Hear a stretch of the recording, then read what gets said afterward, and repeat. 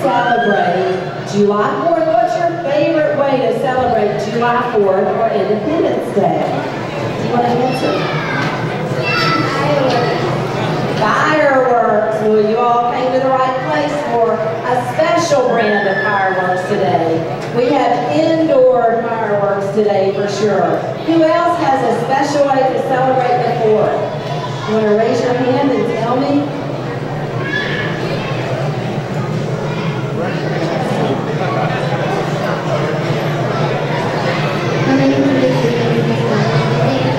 Of course, raise your hand if you came to the Creative Discovery Museum today.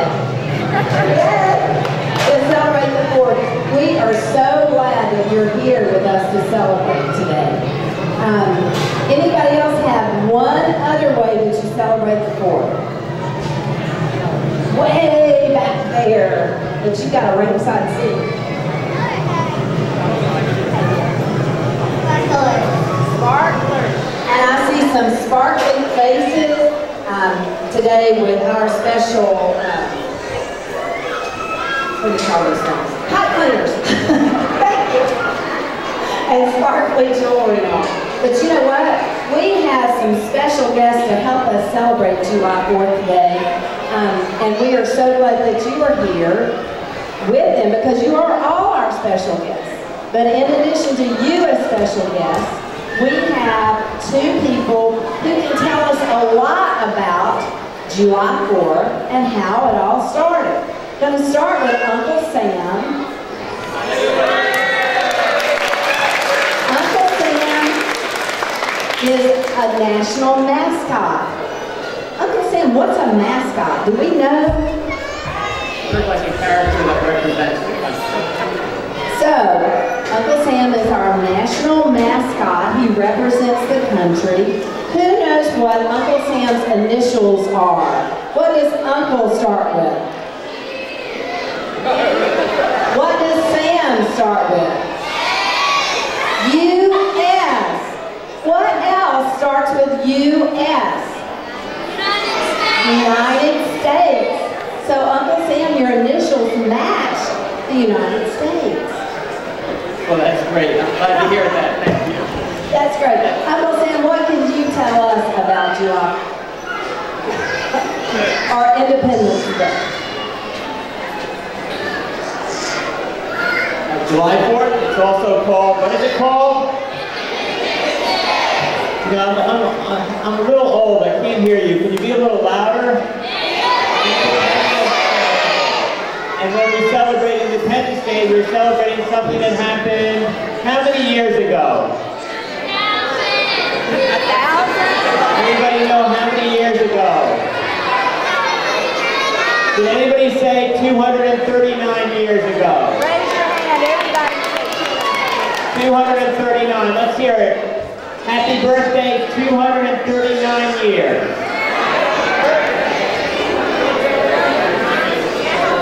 Well, let's talk a little about how it all got started. Way back, when people first started coming to America, it wasn't really a country. It was just colonies that belonged to England.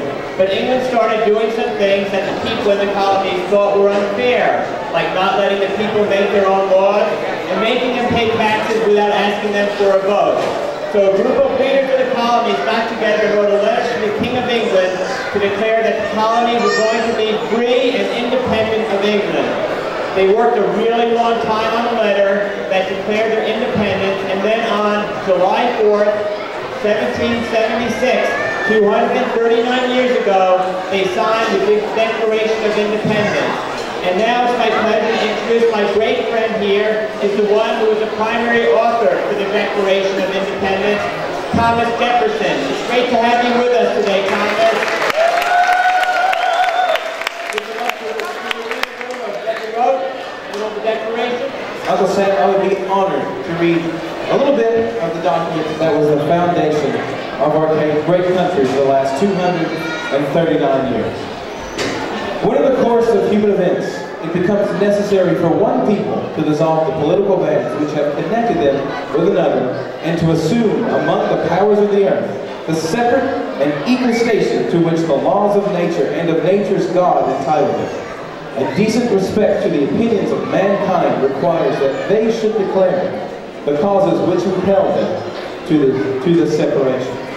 We hold these truths to be self-evident, that all men are created equal, that they are endowed by their Creator with certain unalienable rights, that among these are life, liberty, and the pursuit of happiness, that to secure these rights, governments are instituted among men, deriving their just power from the consent of the government.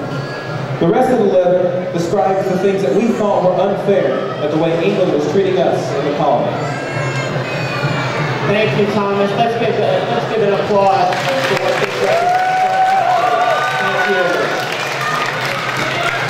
So today, and every July 4th, we celebrate America's birthday. Since we declared independence on July 4th, that's the day we became the country, the day of our birth. But we haven't stayed free and independent for all these years without sacrifices. One group that have worked hard and sacrificed a lot to keep our freedom are the people in the military and the families. So, today, what birthday are we celebrating? America's 239th birthday. Because 239 years ago, some very brave people decided that we would declare that we were independent and that we were free. Raise your hand if you are thrilled to be in America today and free in America today. And as Uncle Sam said, that freedom has come at a price. So we would like to take just a couple of minutes to honor people who sacrifice every day to maintain that freedom. If you are in any branch of the military, in just a minute we're going to ask you to stand as we honor you. If you are on active duty or have been on active duty in the past, stand or raise your hand, and we're going to start with the Air Force. So we're going to play a little bit of the Air Force anthem, and then we'll ask you to stand or raise your hand if you have been on active duty at any time with the Air Force. And kids, we're going to do this for all 5 branches of the military. Can anybody name those 5 branches? We know there is the Air Force. Can anyone name another branch? Coast Guard. Coast Guard, Marine, Air Force. Can anyone name another one that we have not named? Navy. Navy, and there's one left. They wear camo green. Army. So we're going to honor the people who have served in those 5 branches. And as you listen, just about a minute for each anthem, I want you to decide which music you like the best and which branch of the military you like the best. So we're going to start now with the Air Force. Miss Maria, if you'll hit it. And if you have served ever with the Air Force, if you'll raise your hand or stand up. Has anybody been in the Air Force that's with us today? No? No, Air Force folks.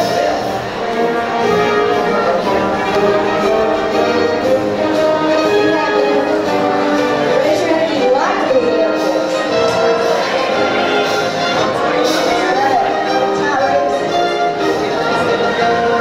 Okay, then next. Alright, the next group is going to be Army. If you've ever been on active duty with the Army, if you'll get ready to raise your hand or stand for us. Yay, there's some Army folks.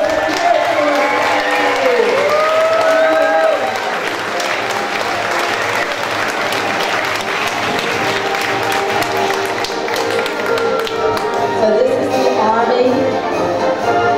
Y'all can clap along for it a little bit.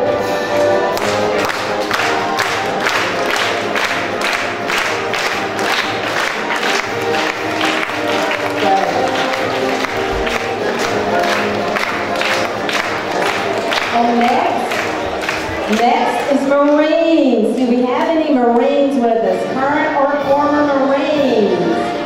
There's one. Yay. And you know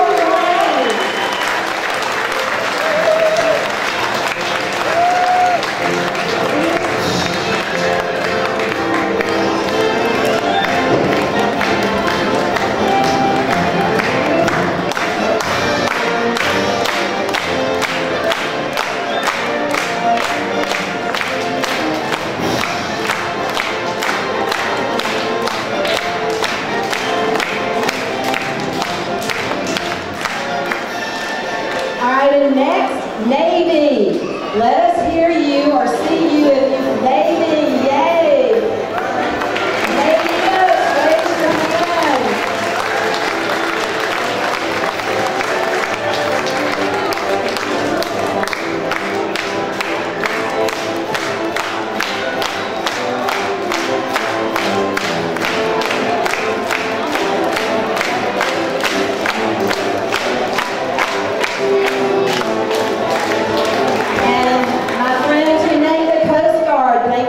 Thank you for calling it. Do we have Coast Guard folks here?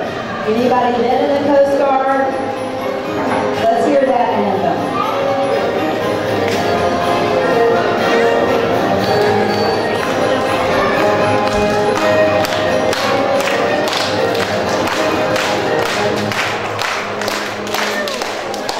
Let's hear a huge round of applause for our entire military and senior who have ever been on TV. Thank you so much. And now my question is, which music did you like best? Which branch is your favorite? Or which music did you like the best? I tell you what, let's just all holler it out. I have a feeling some adults have a say in this. Let's go. 1, 2, 3, holler out your favorite branch.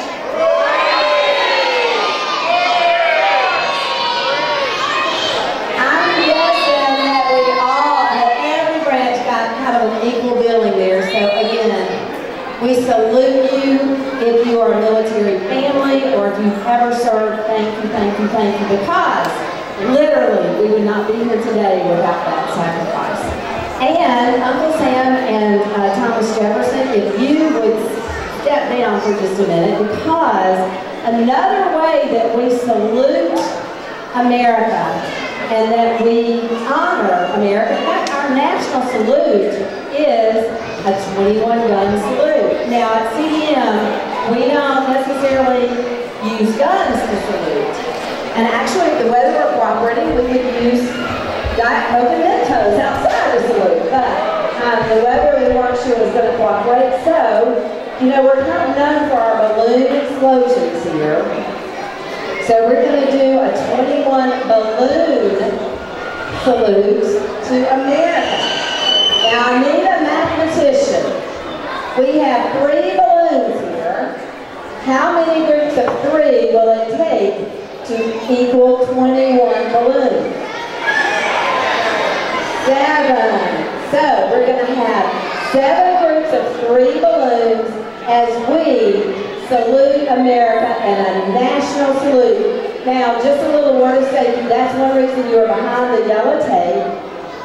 Also, parents, please help us watch for the shreds of balloons. Okay, so please help us watch for shreds of balloons. Our staff will also be aware of that, but please be aware that balloon shreds we're going to need to watch for. So, Mr. Nicholas, are we ready for our first group?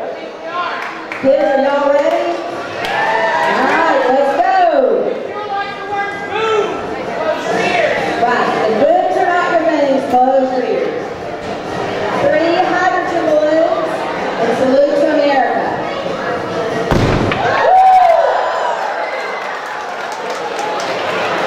And 3 more makes how many?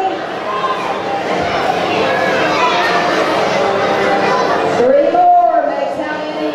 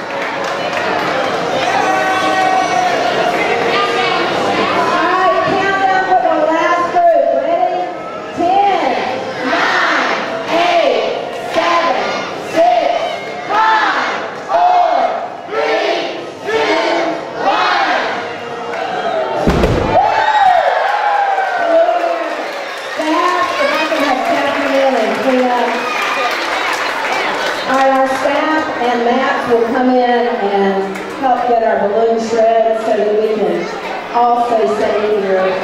While we're doing that, you know, there are other salutes that we give for America. Who knows what we do with the flag? What do we do with the flag? Wave!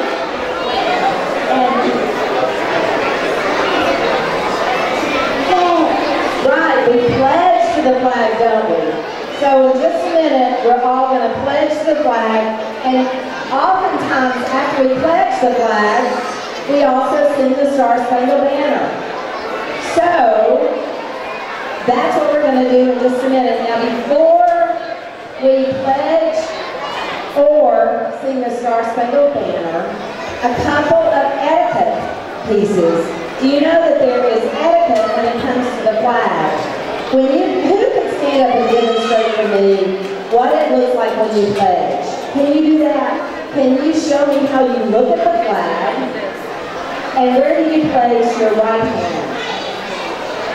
Over your heart. Can you put it up? Right. Can I turn you around and let everyone see? So this is what it looks like, but you're facing the flag, right? And do you know that's the same thing that you do when you sing the Star-Spangled Banner? You look at the flag and you put your hand over your heart. That's what we're going to do in just a minute. Before we do that, though, I want to introduce two very special guests, Brent and Sydney. If you'll come up, please. Brent Bowman and Sydney Owen have volunteered to sing for you the Star-Spangled Banner. That's quite a feat, and we're very pleased to have both of them. They are students at Graysville Elementary.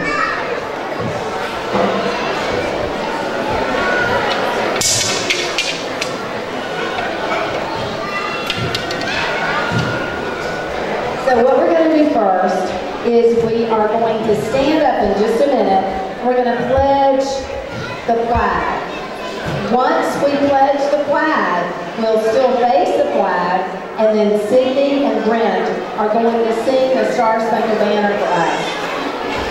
And kids, this is a pretty sacred time, not a time that we do a lot of talking. It's a time when we're pledging, and a time when we're listening to the Star-Spangled Banner. And then after that, we'll do our fireworks. But let's do the pledge. Let's have our special time first with the pledge and the Star-Spangled Banner, and then we'll talk about the fireworks. So everybody will stand up, face the flag. Everybody ready? I pledge allegiance to the flag of the United States of America and to the republic for which it stands, one nation, under God, indivisible, with liberty and justice for all. See, I should stay standing and face the flag.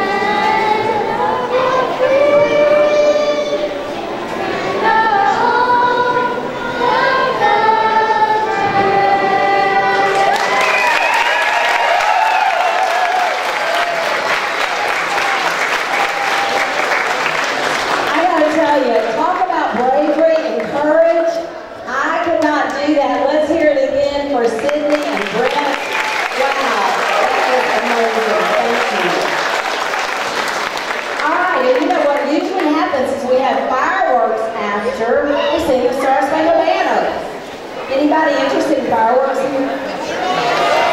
Okay, this is what we have, just a little logistic. We're going to need to move outside of the blue square so that we can put the bubble wrap down. So if everybody will move outside the blue square, and parents, just a little word about what's going to happen. Children will jump on the bubble wrap. We'll have our indoor fireworks. There is a balloon drop. Parents, if we can do one balloon per child. One balloon per child, please. And following that time, we have birthday cake and ice cream upstairs on the rooftop. So make your way upstairs, and we'll have birthday cake and ice cream up there after the fireworks and balloon drop.